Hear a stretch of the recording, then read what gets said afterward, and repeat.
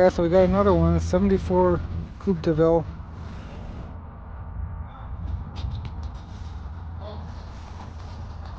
Sort of a peach rouge color. Hey, how about that? Anywhere, man. The license plate's got some nice wear on it. Patina on the license plate, but the car itself is clean. Used car dealer license plate. This white top. So it looks like these tires are pretty popular. It's got the wide white wall and the thin white wall. I like these. It was all the same color. The top's been redone. This is very, very nice. It's hard to get the interiors of these cars with the glare, fortunately. But this color is a really unique color. Caught my eye.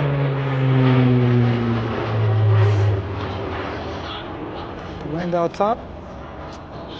The 74 Coupe deVille.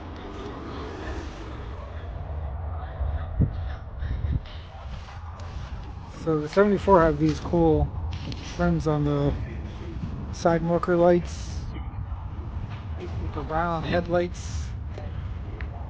Something I wasn't really a fan of, but that's how you can tell it's a pre-75.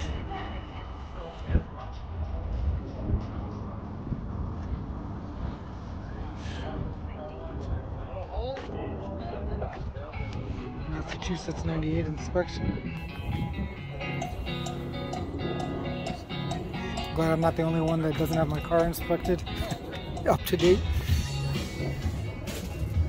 This topper is really nice. It makes the color of the paint pop.